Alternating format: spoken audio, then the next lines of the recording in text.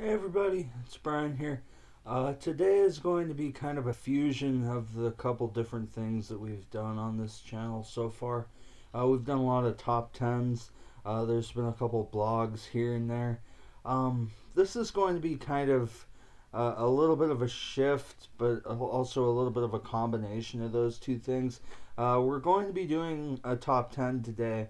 But it's going to be like an advice video or a blog video, I guess you could say. It's really a top 10 things to do when you're depressed. I'm not a doctor, as you could tell, obviously, but this is from a lifetime or so of experience. All of these tips are compiled from a lifetime of experience. Anyways, so yeah, you can rest assured I'm not like a happy, happy-go-lucky person. These are all from experience. Yeah, let's get started. Number one on here. Listen to music that isn't going to bring you down any more than you already are. I know some people like stuff like Towns Van Zandt or stuff with low key, kind of sad lyrics that they can relate to. But avoid the genres that put a pit in your stomach emotionally. You want to set yourself up to succeed. That's going to be one of the consistent themes of this video. When you're depressed, set yourself up to succeed. Be your own best friend. Um, don't throw rocks in your own road. Start the day with a good, functional, healthy, foundational meal. What I mean by this is don't eat something that you're gonna regret throughout the day. Like eating like a microwave pasta, for example. You're gonna feel like, ugh, like why did I eat that? Or like it fucked up your diet if you're on one. I mean, don't eat something you're going to regret throughout the whole day. This is always hard for me because I hate breakfast food. I prefer dinner leftovers.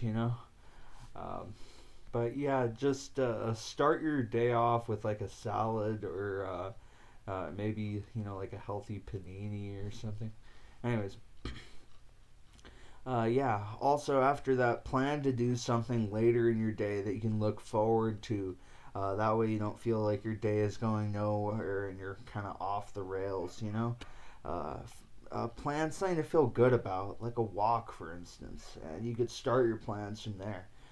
Maybe try to do other stuff when you're on the walk that's productive. Uh, Next up, number four, as hard as it may be, try to be proactive because the other pro when you have depression is procrastination. When you really need to get something done, set a time that is not distant. And this is coming from a career procrastinator who has to restring several guitars that still have broken strings, several weeks going now. Um, Next up is to try to find a positive mantra to repeat to yourself about yourself. Even if it's a paradigm shift from low self esteem, you need to kind of try to focus on what it is that's great about you. Where is zooming in on the other half going to really get you? You have good qualities. It's time to remember them. You know? Uh, Next up at number six is going to be try not to get emotionally beat down by another person that has a different approach to life than you. Even if that person happens to be a good person or a loved one, sometimes people are rude or too judgmental. And someone that doesn't mirror their perspectives in life, they may not empathize or understand what that person is going through due to a lack of life experience. Sometimes people are just narrow minded. It's not always your fault when another person is intolerant. For instance, if you might deal with someone's racial intolerance, that's certainly not your fault. And a lot of other situations that are similar to that, obviously. Uh, Give me one moment to scroll down here. Okay. Um, Difference is not a fault, as I was saying above. There isn't only one way to do things. Um, your quirks are not always something that you're going to need to change. Embrace yourself and look deep. What do you really want out of life? It's time to develop the part of yourself that at first seemed hard to embrace. Recall that your supposed faults are really a lot of times the things that make you unique. Weren't the people that irritated you in a variety of situations throughout life, or bullied you, for example, weren't they always boring jerks, anyways? Think about how those people lack any variance from the norm. They're kind of like Biff Tannen from Back to the Future. And I would rather hang out with Marty or any of the other characters than Biff Tannen. And I think you would all agree with me, at least I hope. Number 8 on here is going to be think long term, especially when it comes to family. Choose your battles with ego fueled things that won't matter in the long run. And that's really the big point of number 8 on this list. To remember what will and will not be there in the long term.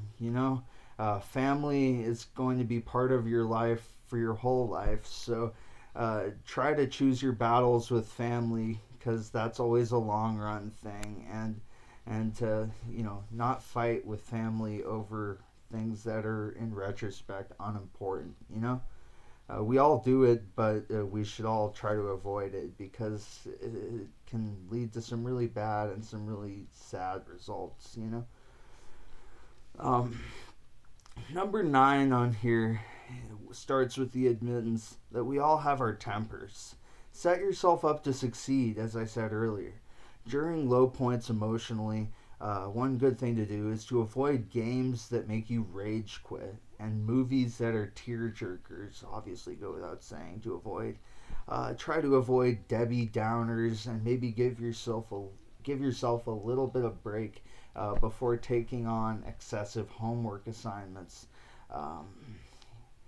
Like I said, set yourself up to succeed. Be your own best friend and not your own constant enemy by having a loving attitude.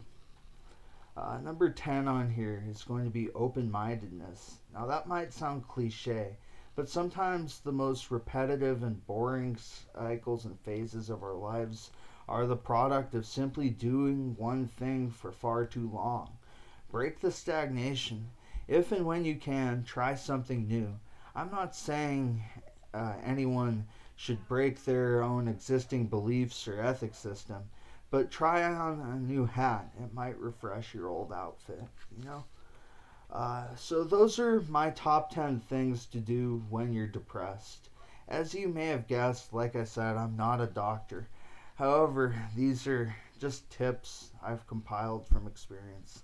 Anyways, I love you guys. I'm out. And good luck along the journey, obviously.